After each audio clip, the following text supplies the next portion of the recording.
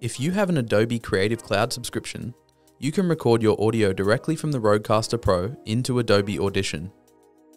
Head to the Windows Home panel, and in the Apps list, locate Adobe Audition and click to open. Once the program has loaded, check that the default input and output is set to the Rodecaster Pro by going to Edit, then to Preferences, and then to Audio Hardware.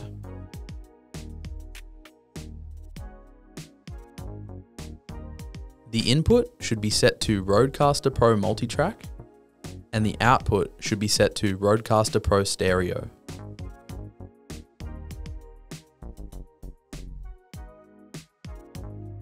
Once this has been done, Audition will pick up any audio coming from the Rodecaster Pro.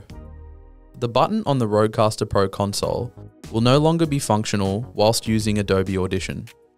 To begin recording, press the Shift and Space keys on the keyboard or press the red Record button in the playback menu below the timeline.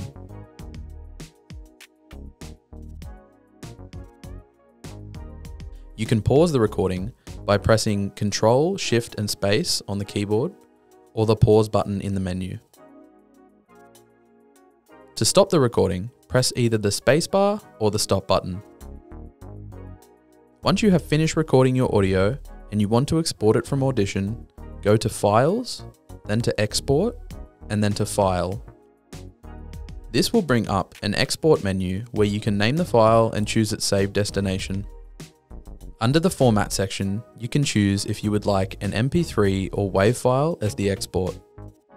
Make sure that you also save the Audition file in case you want to do any further audio editing in Audition later.